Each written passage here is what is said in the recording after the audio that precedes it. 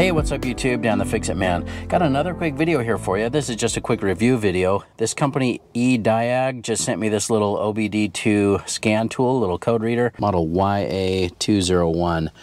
And they just sent this to me in exchange for an honest review, and I just thought I'd plug it into a vehicle and see if we can read any codes or see what kind of functions it's got. So let's just get it plugged in to the OBD port.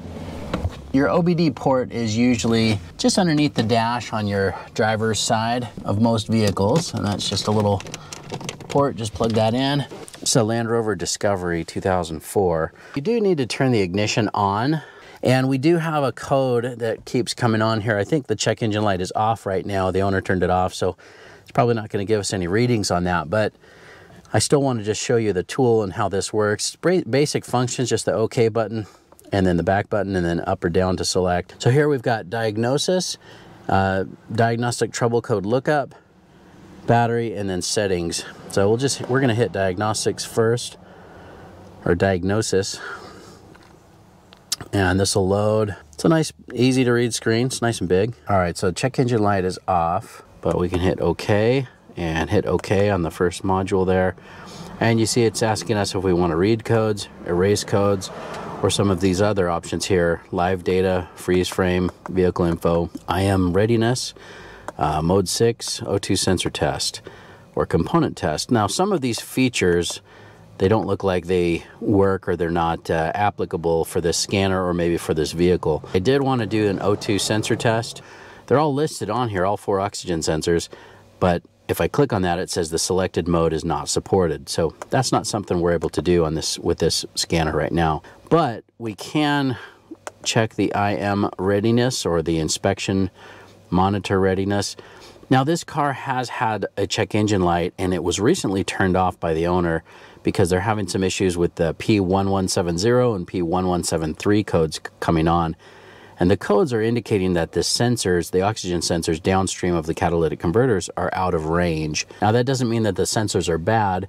We may have some other issues with the catalytic converters, or a vacuum leak in the intake, or a PCV line that's plugged. So we're going to further diagnose this, but I just wanted to see if we could read any codes. And right now they're not showing up because we haven't completed the drive cycle. So it's showing that the catalyst, or the catalytic converter, has not completed. Neither has the evap. That's why they're a red X rather than a green check mark. Well, let's go back here. We may just have to drive this vehicle some more. But if we hit read codes, stored codes, no codes are stored in this module. So we don't have a check engine light right now, or malfunction indicator lamp. Let's see if anything's pending. Still nothing pending. So we probably do need to complete that drive cycle in order for those codes to come back. This also has a nice feature here of live data. Press and hold the OK button here for all the information. And there you go. You can just kind of go through here. It's showing diagnostic trouble codes. There are none shown. Malfunction indicator lamp or check engine light is off. It's got some fuel system codes, all kinds of other things down here. Your long and short-term fuel trims, which is nice. The RPMs, vehicle speed, spark advance, the intake air temperature, the mass airflow sensor. You know what we'll do? Let's go ahead and let's turn the vehicle on while we have this plugged in, and see if we can at least verify a few of these that are working. So let's turn on the car. Our RPMs are up to 783. And the mass airflow sensor, you can see that that's changing. If I step on the gas, you can see that that goes up there as well. Throttle position, same thing, that will change if you let go. Or if the gas pedal goes down to 0. Lots of things on here, lots of options. And let's get back out of here. Let's see if we can graph that. Let's just do the RPMs.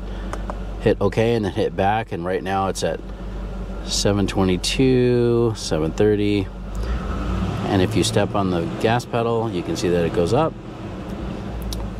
Just kind of snaps back down. Pretty responsive. Intake air temperature. I don't imagine that'll change too much, but that's just the temperature of the air coming into the intake.